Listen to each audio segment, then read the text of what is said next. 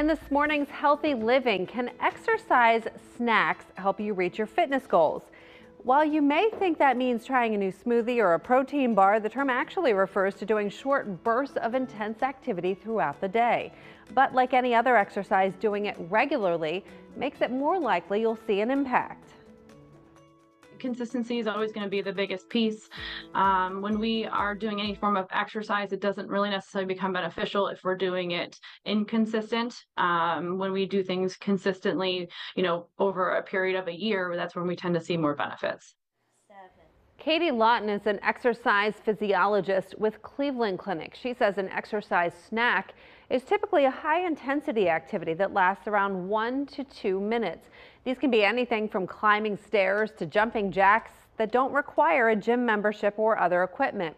While more research is needed to see the overall health benefits of exercise snacking, it can be a good reminder to get up and move throughout the day. Many people are getting fewer steps with remote and hybrid working schedules. Lawton says it's best to plan out times to be active, whether that's through exercise snacking or traditional workouts. It is really hard, I think, for some people just to stop what they're doing to, go do any form of exercise. So it should be kind of some part of your schedule or some part of your calendar throughout the day to making sure that you are stopping what you're doing or making the intention to go do some form of movement or exercise.